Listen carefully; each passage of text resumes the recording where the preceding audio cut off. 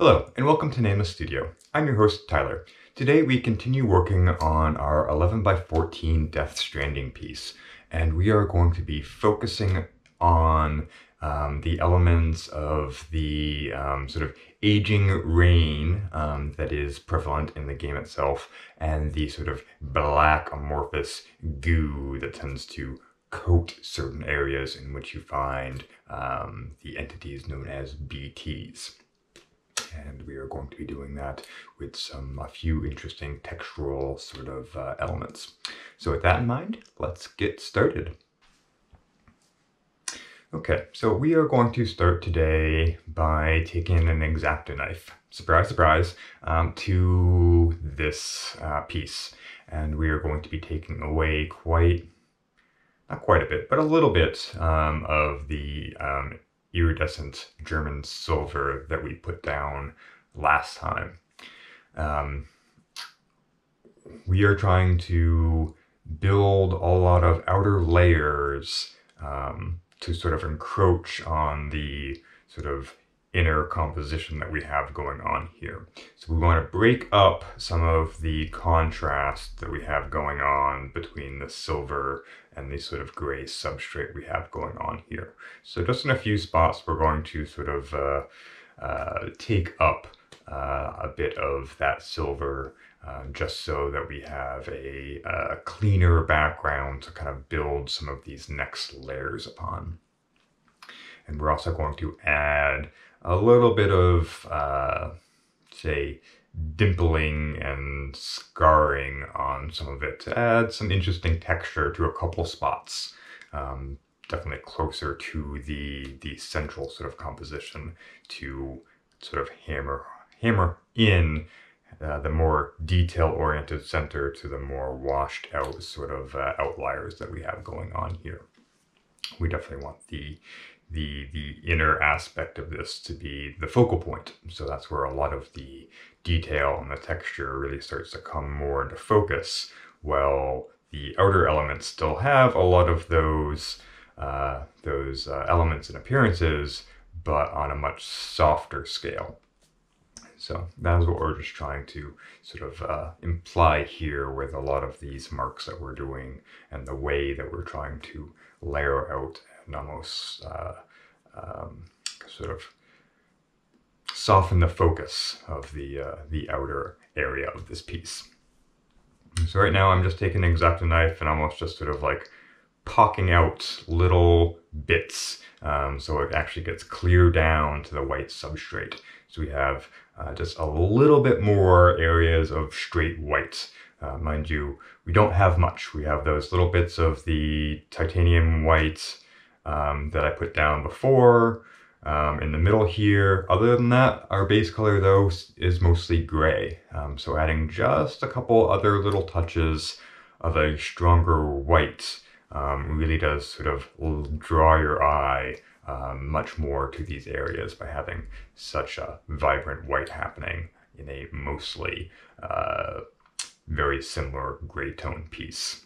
Again, kind of makes it more difficult to discern some areas from another unless you're looking rather long and hard at a piece. And that is kind of the idea here, is that the more that you look, the harder that you look, the more you're going to see in this piece. So we are going to now add in some effects to really bring about the idea that there is a rain in this world, that when it rains, it physically ages whatever it touches, be it metal, be it ground, be it a person. All of it sort of ages. In the case of metal, it will rust. In the case of a person, they will become older, and so on and so forth. And so we want to add those elements to this piece without being overly strong. So right now, we're giving a little bit of a wash to the outside of this piece. If you notice, the wash itself looks like it's black, but really it's a lot of just encaustic medium with just a little bit of both in the intense carbon black and a little bit of the iridescent German silver. So we're getting a little bit of gray tone. It's not quite a clear coat. It has a little bit of grayness to it, but really we're putting that coat down to get a lot of texture right now. You notice I did not fuse it whatsoever. And now we're going to take the Neopastel 2s, which are water soluble, and give a nice wash of white on top of that. So this will do very much in the end like what we had with the Last of Us piece, where we start to get some nice white fissures and details in there after we finish off this layer. So we're going to let that dry on top so it really kind of gets down into the crevices of that layer of encaustic that we did. And now we are going to give it a nice burst with the torch. So that will basically fuse the layer of the Neopastel and that layer of encaustic together.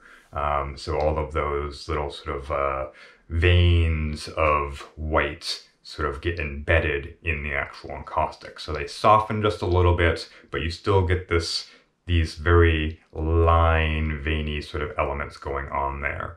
And in this case, kind of read as rain.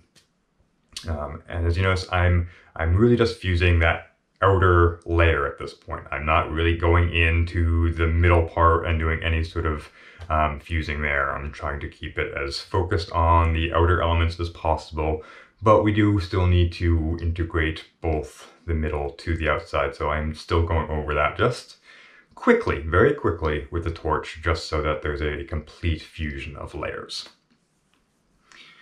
And so as you can see, the layer is now much smoother than it was, but we still get a lot of that detail and texture because of the way the white Neopastel fused with the encaustic layer on that. And now it's nice and cool to the touch. Great thing about encaustic, everything sets very quickly.